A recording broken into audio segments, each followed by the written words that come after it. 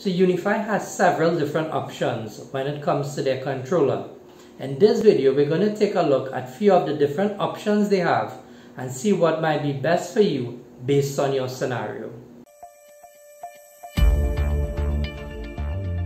Hi guys, welcome to Joshua's Tech Tips. So in this video, we're going to take a look at some of the options you have when looking to set up a Unifi controller. So for those of you who don't know, Unifi is basically a professional line of networking equipment provided by a company named ubiquiti. So ubiquiti creates a wide range of networking equipment, but specifically their Unifi range of equipment is targeted at residential as well as small and medium-sized enterprises. So some of the main reasons people find the Unifi range of equipment attractive, including myself, is one, its price. It's very cost effective. So when compared to some other professional brands such as Meraki, Aruba, Ruckus, etc., it's very cost effective. There's low license fee associated with ubiquiti's Unifi series equipment. So that's definitely a plus for a lot of people. And two, it's user friendly. It's very easy to configure and use. There are practically dozens, if not hundreds of videos on YouTube showing you how to set up Unifi networks and devices from start to finish. My channel also has a couple of these videos, so feel free to check out my ubiquiti playlist. But yes, this is definitely a selling point for the product. You know, in the past and even now, a lot of the professional grade brands, you need to outsource the configurations and installations to vendors and people who are actually trained and certified with the brand. Ubiquiti removes that barrier in terms of accessing the equipment, specifically the Unifi range of products. It's very user friendly and very intuitive. So that's definitely a big plus and what makes this series of equipment so attractive. So at the heart of the Unifi ecosystem lives the controller. So the controller is responsible for a wide variety of different things, from installing and configuring hardware, to monitoring the system uptime and anomalies, to performing firmware upgrades, as well as if you have advanced functionality such as capture portals and stuff like that running, the controller is responsible for all these different things and more. So there are various ways where you can have the controller set up and deployed. So I'm going to show you some of these options and hopefully you'll be able to determine which might be best suited for your scenario. So option number one would be to simply go on Ubiquiti's website and download the Unifi controller software and have it set up and installed on one of your computers. So Ubiquiti actually makes this software readily available and free of charge. So there's no license fee, there's no subscription fee tied to the controller software. You could simply just go to their website, download it, have it set up and running within a couple of minutes. So this is actually the cheapest way of getting started with a Unifi controller. However, there are some things to consider. One, if you're going to have this set up and running on a computer 24/7, bear in mind your electric bill, especially which part of the world you live in. This might be a considerable cost. Also, two, if you plan to access the controller remotely, which is a big plus for a lot of people, they like to remotely be able to monitor and configure and make changes to their network, you need to set up some additional firewall rules and port forwarding on your devices. Right? So those are two things to consider. Your electric bill, because you basically have a computer running the software 24/7, and two, you need to do some additional port forwarding and firewall rules if you want to access this remotely. Right, so who might this be applicable to? So this would definitely be applicable to anyone looking to get into Unified and you don't necessarily want to spend a ton of money. Right, this would definitely be applicable for those sort of people, residential customers, hobbyists who are just looking to dabble a bit with the Unifi ecosystem. This would definitely be recommended for them. Right, even some businesses as well, right? So like there are businesses that have their server infrastructure, you might have a data center. You could easily spin up a virtual machine, a VM, and have the controller software running there, and it wouldn't necessarily be at any additional cost in terms of electricity because it's running on your existing infrastructure.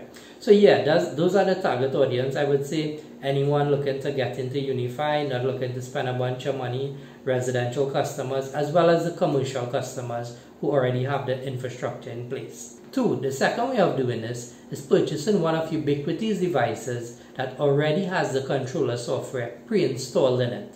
Right? One such device would be the Cloud Key. So this is actually a Cloud Key Gen 1, right? As you can see, it's made by Ubiquiti.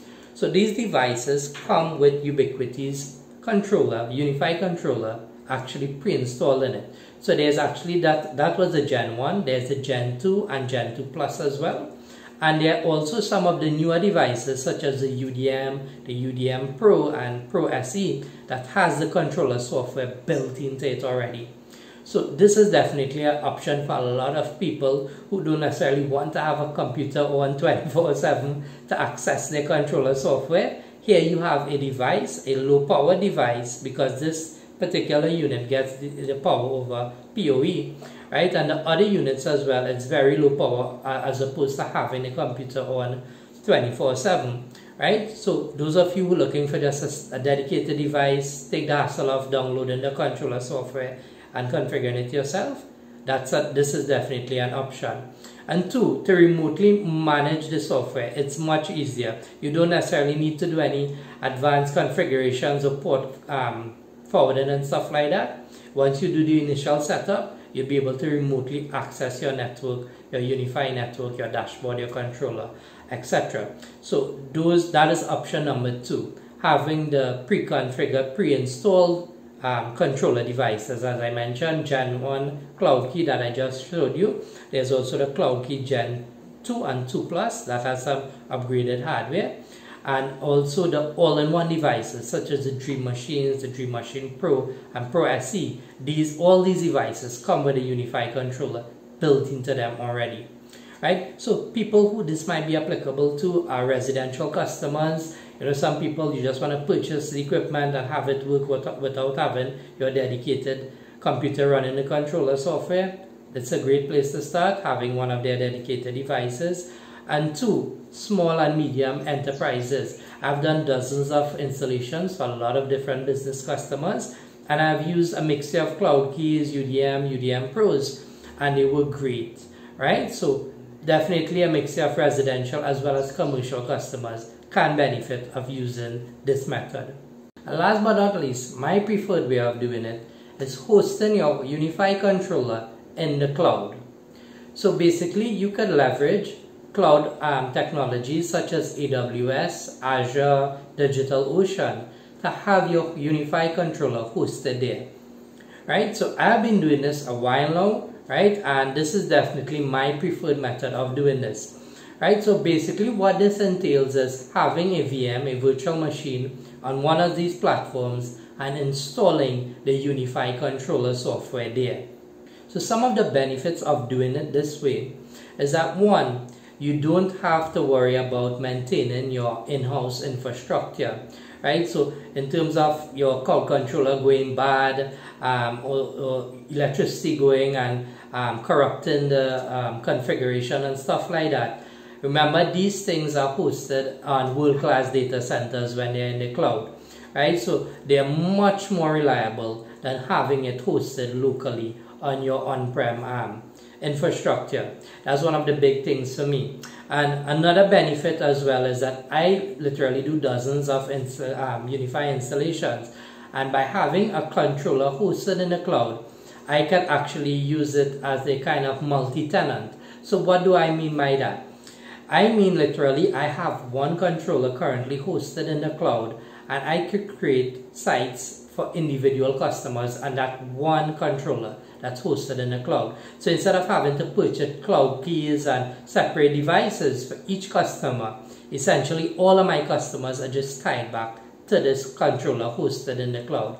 So from an administrative point of view, it's much better for me. As well as a cost-saving point of view, my customers don't necessarily need to purchase these cloud keys and these other devices, right? So That's one of the big benefits for me, as an installer specifically. So yes, one of the drawbacks here is that there is an associated cost, whether it's a monthly rental. Currently with DigitalOcean, I use DigitalOcean, I pay like $6 a month.